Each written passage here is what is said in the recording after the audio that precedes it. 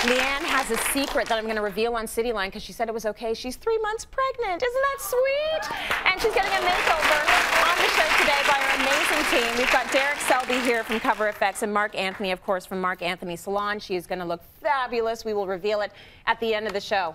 All right, it is the time that you've been waiting for. We are going to reveal LeeAnn's new look. So she came in this morning with big news for us. She's 3 months pregnant with her first child, which is such an exciting time. Take a look at the new LeeAnn. Looking like a bombshell new mom, let me tell you. First child? Yes. First pregnancy? First pregnancy? How is it going? So-so. Yeah, so-so. I'm hoping it's going to get better. Listen, it's tiring in the first trimester. You're going to get to the second and you'll feel like, woo, I'm amazing. And when you get there, replicate this look because you look phenomenal. The hair and the makeup. How do you feel about it? I'm loving it so far. A little bit of shock just with the length, but I do like it. Yeah. I love it. Yeah. Oh, is this much shorter than it was? Yeah, it was quite a way bit shorter. Yeah, oh yeah. See, I didn't even notice that because of the volume. And I think so many women look for that volume, that bigness. That's what makes you look like such a bombshell right now. Like, that is gorgeous. So, yeah, bombshell mama. Let's talk about this this hairstyle for her. Well, first I want to say, like, during my wife's first trimester, it was really difficult on me, too. Oh, poor Marc. So anyways, no, you know, sometimes, like, a makeover doesn't always have to be about, like, cutting your hair short. Yeah. Right? It's just about changing your style. Sometimes just taking a little bit off the length, and that's all I did here. You know, we took it up 2 or 3 inches, add a lot of layers throughout, really long layers so the hair gets a lot more movement.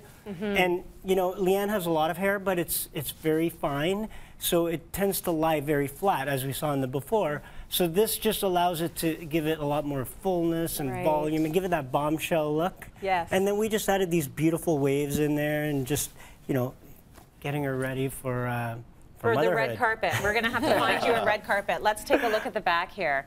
That looks absolutely amazing. And also know, like, the length that you had it before, your baby's going to be like this. Hi, mama. Like, this is what they want to be in your hair so badly. So I'm a little bit shorter is probably a bit better. Yeah.